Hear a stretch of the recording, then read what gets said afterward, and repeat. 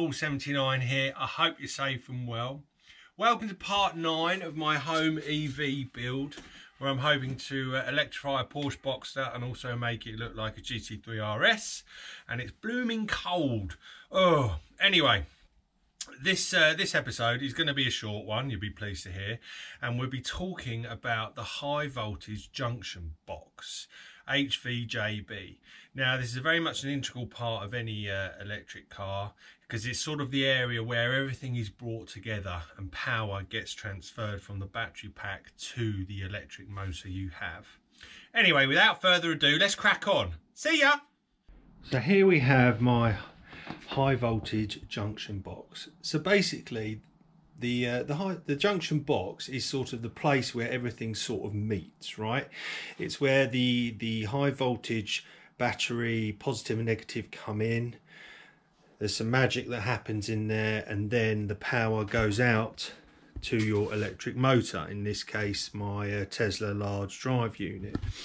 So if we sort of look, it's actually quite simple, and there is plenty of sort of wiring diagrams online. But what we have, if you look at my sort of mid-engine pack, these are boxes of batteries, and I've got positive and negative on each, and these will be linked in sort of series. And the whole battery pack will ultimately end up and come here, right? So I have a connector for the battery positive and negative. So when you go into the junction box, let's take the positive side first of all. So positive high voltage comes in. That's a Tesla fuse, right? So that's straight out of a Model S, right? So the high voltage will come through the fuse, and then it will go into this thing. Now, I've got a couple of them here. I've got two big ones and a little one. These are called contactors. They're basically switches. They're very sort of heavy duty relays, okay? So you've got two poles. So when there's no power to these contactors, they are closed, so no current can flow through, okay? And if you see, so you've got two connectors here, A and B, let's call them. And then you've got two wires that come out of them, yeah? So one is for 12 volt power, and the other one is a ground. And the idea is this, let's call it a gate. This gate remains closed unless 12 volt power goes to the red wire here, and obviously the black is ground. And then the gate will open and allow current to flow through. Okay, so this is sort of a safety thing as well. So not only have I got my fuse, but also the ignition. So I would wire these contactors up to the ignition. The ignition needs to be on for positive voltage power to go through into the LDU positive connector there. And then similarly, I can't even say it, but it's almost the same as on the negative battery side. So this comes in here. I also have the negative going through a contactor as well. So you've got the same sort of thing here. Battery negative and LDU, so that's your electric motor negative. And then that goes off through and all the way down into your electric motor. Now, and again, this is obviously powered by the ignition, yeah? So this gate will not open and allow the negative to be continuous unless the ignition is on. So you may be wondering, what is this little boy here? So this little baby is another contactor. It's not as heavy duty because you don't need this. And this is often what is called the pre-charge relay. Okay, so you have to have that as well. Why do we have that? Well, it's sort of, again, a safety thing. So the idea is what you don't want to happen is straight away the full voltage coming through into straight through into your electric motor, okay, because it could potentially damage the inverter. So what you do is you sort of have let's call it a speed bump. So you have this pre-charge relay. So what happens is the positive voltage comes through here, but this remains closed.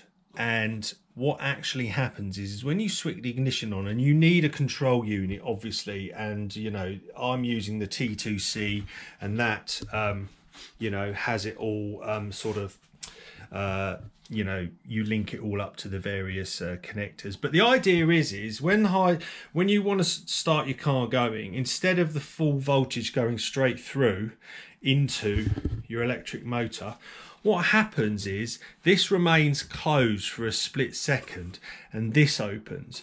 And what happens is that high voltage comes in and it gets dumbed down a bit. So you can see I have a resistor under this big bus bar. So the idea is the high voltage comes in, and because that's shut, it has nowhere to go bar this way, and it comes through. This gets opened, and then it goes through that resistor and then back up to there. So it sort of bypasses the big contactor. And the idea is with that resistor in place, it sort of reduces down the amount of high voltage to sort of let it sort of trickle into the LDU before the big whoosh comes through. Yeah, imagine opening up a dam and, you know, you let it trickle first, and then when it's flowing okay, then you let it go straight through like that, and current will go through the path of least resistance. So the idea is yeah, you switch your ignition on, that opens up, the power starts trickling through that way, and then, and I'm talking like split second, no more than half a second, then this will open, and then it will just go straight through like this, and effectively this bit is redundant. So that's what the pre-charge relay is. So that's it really. There's plenty of wiring diagrams online. I actually use the one that came with the T2C, and they put the fuse here before the positive contactor. And then what I have here is all the wiring here. So you effectively got a 12 volt live you need to connect to ignition for the 2 contactors here, and also the pre-charge relay, and 3 grounds. Yeah, so what I have done is I have made and used a super seal connector here. So these wires, basically they're just 4 now, one ground, and then the other 3 I was talking about, and then that connects to my control unit, and bingo. And then basically when the ignition comes on, the control unit knows to switch on this first, then them 2, and when you know it works, they make a click as well. It's quite a loud click. Other things about the junction box, you know, ideally, you know, because you've got current coming through here, you want it in a metal box. If you're going to use you know, it has to be protected from the elements. So this was actually a very expensive box. This was about over £250, but yeah, it's about the size of a shoebox.